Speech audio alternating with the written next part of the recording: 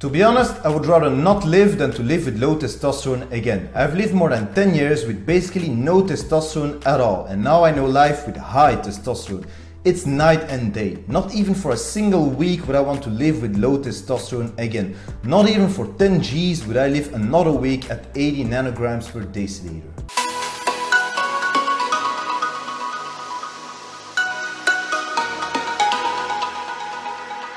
What's up folks, it's Uranus, we're in Brussels, welcome to another video. So today I will be answering to a question I'm receiving very regularly on YouTube and on Reddit and other social media. What would happen if someday I stopped taking TRT or testosterone replacement therapy? By now I have been on hormones since the very end of 2014, so that's almost a decade. Is stopping still an option for me, and what the hell would happen to my body and my mind? Well, let's find out. C'est parti! First of all, I really hope I will never be in this situation. As you guys might already know, I started hormonal replacement therapy at the age of almost 26 because my body cannot produce testosterone on its own. Before that, I had zero testicular testosterone production because my command center up here is down. Olympus has fallen. In other words, my pituitary gland just doesn't function properly because it was damaged at birth. PCT or post-cycle therapy drugs like Clomid or Nolvadex would never work on me because they require a functioning brain, which unfortunately I do not have. So I have to replace what my body is incapable of naturally producing. Now granted, there might be a little extra in there from time to time, but I'm 100% honest on that topic. Now I shared a lot of videos regarding my hormonal journey and regarding my transformation and my medically induced puberty starting at the age of 26, because like a transgender, that therapy helped me to develop secondary sexual characteristics. There's the deeper voice, the Adam's apple thing developed, there's body hair, facial hair, my body composition completely changed too. I developed my genitals thanks to the use of HCG. I ejaculate. I never thought I would say this in front of a camera, but whatever. Now all of the changes that you just heard, those are the secondary sexual characteristics.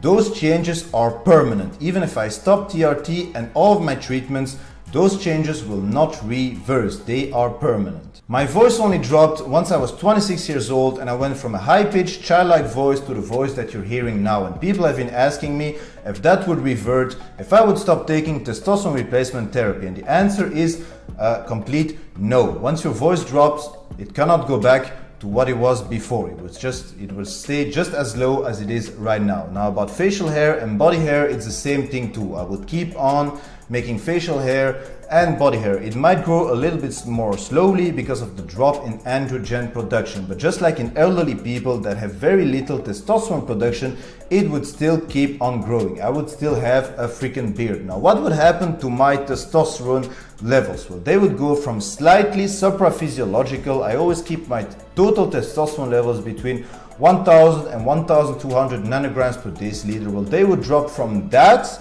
to what I had before, about 80 nanograms per deciliter. The only testosterone production that I would have in my body would come from my freaking adrenals, since my testicles wouldn't work without a functioning pituitary gland. So before treatment I had 80 nanograms per deciliter, which is incredibly low, and now I'm on testosterone enanthate, so considering the half-life, it would take just about 3 weeks before my tanks are completely empty. Now what would happen physically? First of all, I would gradually lose muscle mass. It took pretty much a decade to build this physique, and I'm pretty sure it would only take a couple of months with extremely low testosterone, even with training, to see a significant regression in my physique. I would also lose a lot of strength, I would lose a lot of endurance, I would have lower energy levels, my body fat levels would go up more easily because of the drop in the metabolism, my cock would go back to its primary functions of just peeing, overall blood flow and vascularity would be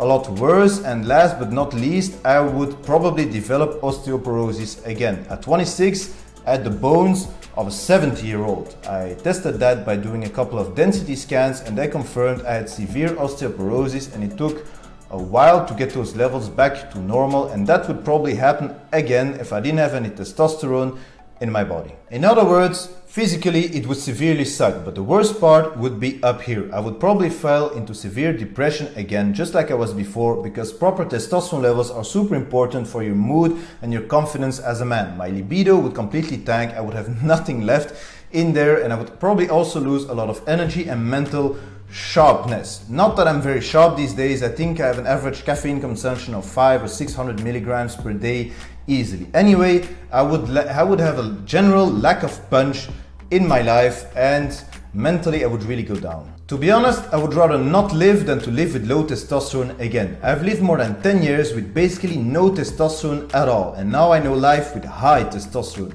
It's night and day. Not even for a single week would I want to live with low testosterone again. Not even for 10 G's would I live another week at 80 nanograms per deciliter. The thing is, most people only think about testosterone and about total testosterone and so on. But you need to take a much deeper approach than that. First of all, testosterone converts into estrogen through aromatization. You need estrogen as a man. 100%. If you ever have anybody tell you that estrogen is only relevant for a woman, please get away from that person, because you are losing intelligence just by standing next to it. Then secondly, testosterone also converts into DHT or dihydrotestosterone. You also need that other hormone. So if you have zero testosterone, you will also not have enough estrogen and not have enough DHT. Now those are only two examples. Then there's also the neurosteroids that you need to actually make your brain happy from time to time too. I knew from the start that treatment would be for life for me, and I was fine with that, because people like me, we need treatment to actually freaking live. Remember, my command center up here is down. The only good thing about stopping testosterone replacement therapy would be that I would no longer have to take finasteride. Finasteride is an anti-hair loss drug, and it's actually a pretty shit drug with a lot of side effects, but I do have male pattern baldness in the family. So I hope that answers the question, and I really hope I never have to be in that situation, because with how it's going in Europe right now, you never freaking know. And I already had major supply issues in the past. That's why right now I'm always keeping at least 1 year of TRT at home. I'm still planning on keeping on living a couple of more years, and TRT will always be there with me. Anyway, ending it here. Thank you guys for watching. Now kindly do the YouTube things, like, subscribe, leave me a comment, and I'll catch you on the next one. Uranus out.